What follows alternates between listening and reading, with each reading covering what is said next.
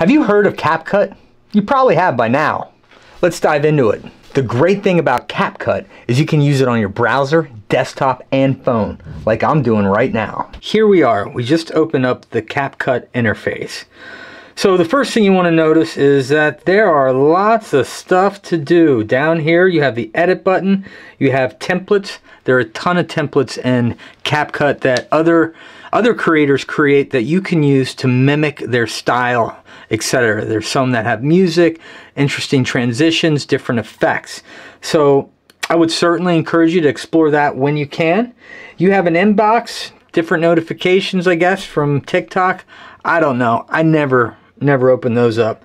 And then me, you have all the different content that you've created on Capcut. Okay, so you want to go, in order to open up a project, you got to go to edit. There we are. You scroll up, you can create a new project, or again, if you scroll all the way up, there's different templates you use. So let's just start with the basics. Hit new project.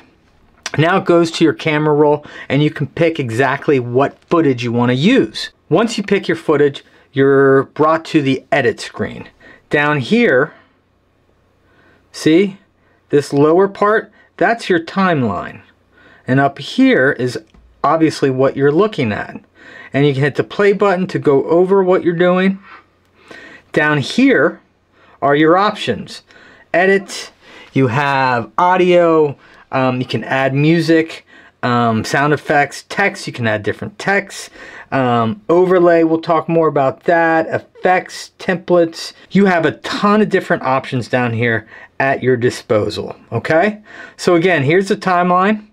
If you click that, now you're controlling the editability, I don't know if that's a word, but the editability of the timeline. So real quick, if you wanted to cut, if you wanted to adjust, you can cut something out and you can hit the delete button. That's it, guys. That's the interface of basic Capcut.